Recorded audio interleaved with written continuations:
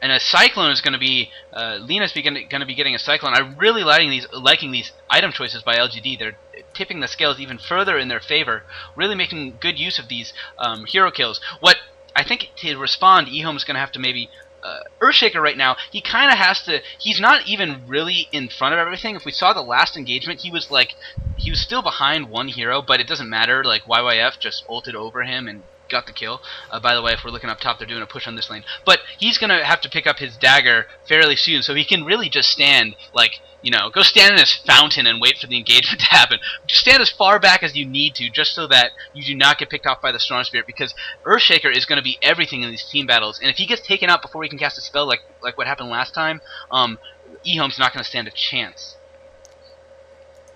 And definitely, yeah, I totally agree with that. And if you were wondering about what I meant by positioning here, if you look at that top tower and how quickly that dropped down compared to the mid tower and how slowly it was dropped down, it was all positioning. Venomancer was there, Sniper was there, like the whole squad was there. One thing about positioning is that you have to really get to your tower before the team fight even begins. A lot of times in a lot of other, like, I guess, game I watch, I see teams reacting too slowly and the tower just falls down extremely quickly. There was a good comparison to the top tower to the mid tower. The mid tower survived at least huge push from the Sentinel, and now the top tower just went down really quickly. It really comes down to positioning. But looking at some of the item choices from the Sentinel, we do see a pipe finish on the Necrolite. We do see ZSMJ legendary farm, 174 creep kills, 30 minutes in. Keep in mind that he's not AFK farming. He was pushing for at least the second half of the game. He does have a Hex finish as well. We do see a Ultimate Orb. I gotta guess that's a Hex. And I don't know, I'm not too sure whether that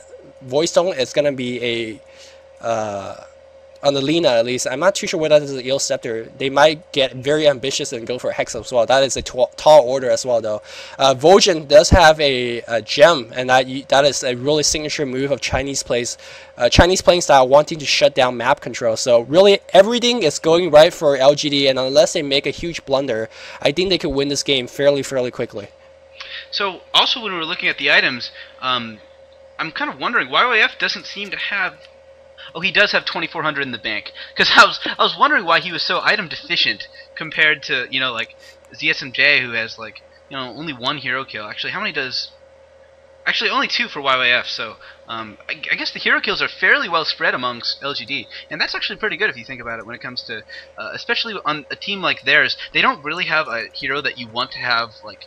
You know, you don't have, like, a Phantom Lancer who if you could, you'd give him, like, 100% of your gold. But, like... So it's actually, I think, pretty good that they each are spreading out their gold very well. And if you think about it, they're going to both... We have one Gwynsu's, and we're going to be arriving at another pretty soon. Actually, I'm assuming that Storm Spirit was saving up for that Mystic Staff. Does he have one? He might almost. He's probably saving up for it right now, yeah. Yeah, he's at 20. He just hit 2,700 gold like a split second ago. So... Man, 2 Sheep Sticks thrown into the mix there with another Cyclone. That's like adding 3 disables to your team. That's going to be so pivotal. I mean, imagine like... Actually, we do have a BKB on Nevermore, so they're never going to be able to Cyclone him. And we see a Sheep right now, an engagement on the Vengeful Spirit. And we get actually... they're focusing the Vengeful Spirit and the Earthshaker at the same time, and it's huge. They still haven't picked any... well, now they take them all out, and wow, this is looking huge for them. Venomancer basically takes the brunt of the entire Witch Doctor ult. We also have Nevermore. He's kind of like wondering where everybody is. His ult was very effective, though. And actually, that was a fairly even exchange. We get... Was it 2 down for each? No. Yeah, it was 2 down for each, wasn't it?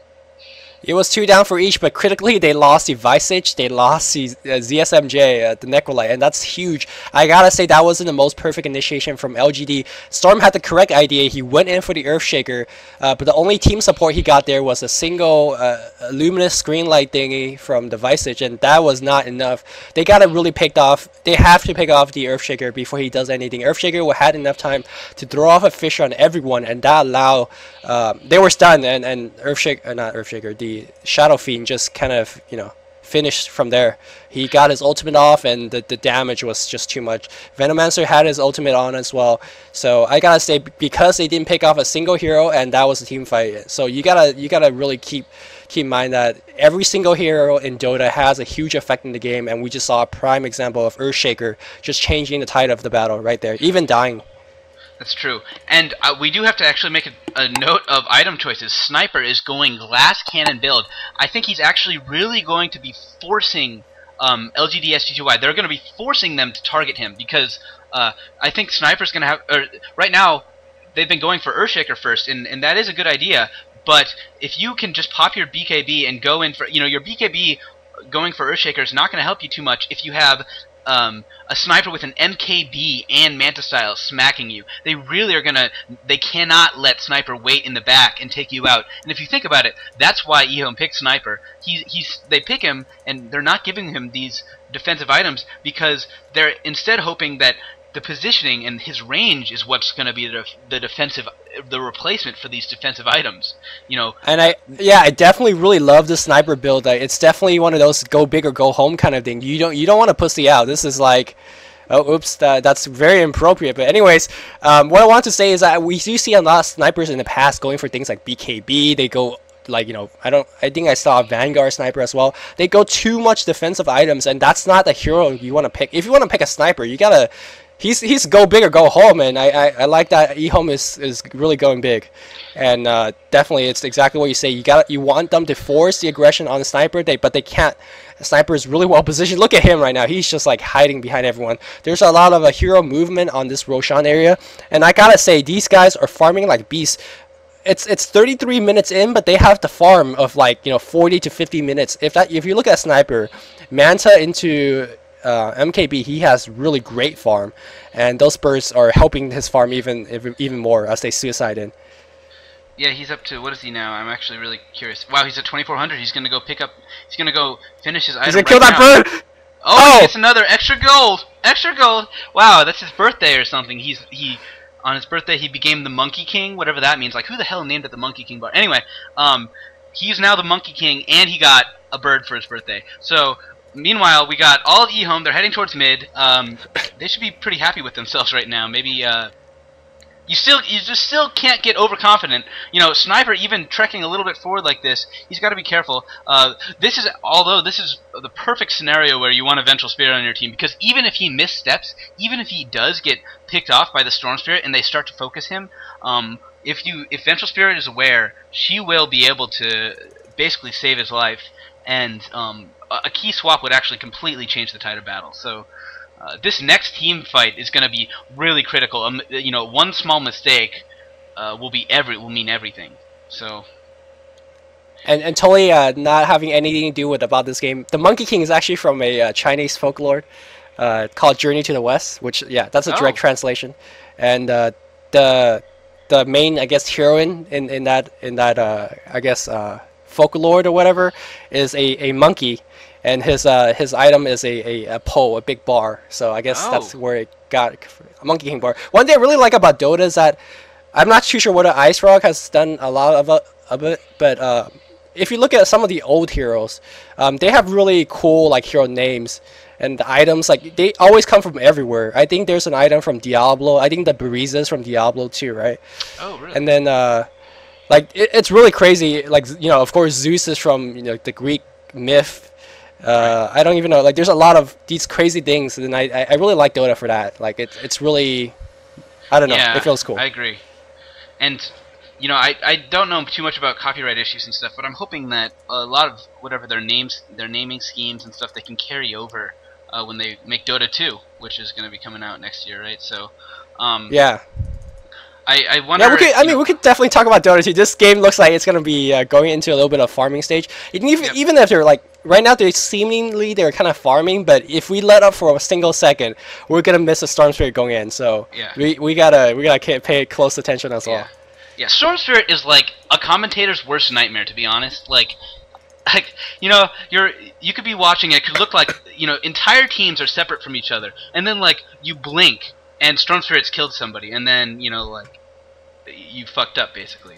So Storm Spirit really makes you stay on your toes. He's anyway, that's all I have to say. That totally reminded me of a commentary we watched in DCCC, where this commentator was a great commentator. He was giving really great analysis, but he had trouble keeping up with Storm Spirit, and every time Storm Spirit got a kill, he would be like, "Fuck." Like you could just hear his disappointment in missing another kill, because you know yeah, Stormspirit is just a hard hero to follow up, and we see both teams are like team farming, like you know, roaming the map together, and really this is just a kind of Chinese positioning, and I hope they don't do this for like 80 more minutes.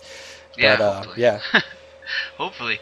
I mean, if you think about it, basically, I actually really think that SGTY should make do something pretty soon, because they have their 2 sheep sticks, they've got their cyclone, they've got their beefy tanky items, and I guess that's what's kind of rough when you're going up against like a team with good, like when you have like an Earthshaker especially, he's just such a pivotal role in these big team fights. So maybe they're afraid of going into a 5-on-5 fight, but I actually think that the late game does favor EHome. So if they just keep trading farm or whatever, the sniper is going to get way too farmed.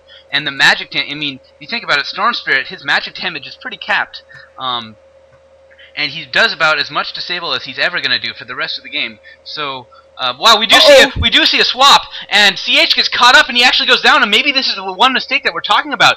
We got a double damage and Nevermore, and they're going to be able to push it on this tower and maybe go further. Look at this, man! They really needed Visage for this upcoming battle. Does he have enough to buy back? We do not know. We're seeing some teleports in, and you got to be a little bit concerned right now for SGTY. We're getting a teleport back from YYF as well, but they're going to be a little bit slow, and actually a lot of damage is going to be taken to the tower. They pop the tower protection fairly early. Manta's going up, but what's also pivotally, King J is able to put up a lot of wards in the meantime. There goes Storm Spirit. He BKB's in the middle of everything, and they do in fact go for Sniper first, and a perfect Lina does pick him off, and that's exactly what they needed to do, making them survive a little bit longer. But wow, ZSMJ is so weak. He's going down. And they're actually going to be losing this tower. Lina's going to go down as well, and we get a buyback. And Necrolite, I think, is buying back, and she's coming in, and they really needed to do that buyback. Earthshaker is going to end up going down. Are they going to also take out Burning as well? They are going to take out Burning, so perfect buybacks. Yeah, that's perfect buyback. If you notice, Sniper bought back as well, but unfortunately he did not have any means of coming to join the fight here. The Shadow Fiend, knowing that he's going to die, is going to farm a couple more neutral creeps, or range creeps. I thought he was going to hit that range racks a couple more times, but whatever. Yeah, so that was a really great team fight for the Scourge, actually picking off the Visage and the Witch Doctor to follow. They were able to force a disadvantageous team fight from LGD, and even so, LGD actually did okay, but they lost a lot of item advantage because they were forced to buy back many times there. I think like 3 or 4 hero bought back in that team fight. It's true, yeah. So and they did take out that mid tower. So one more mistake, wow, that just shows how one mistake can really kill you.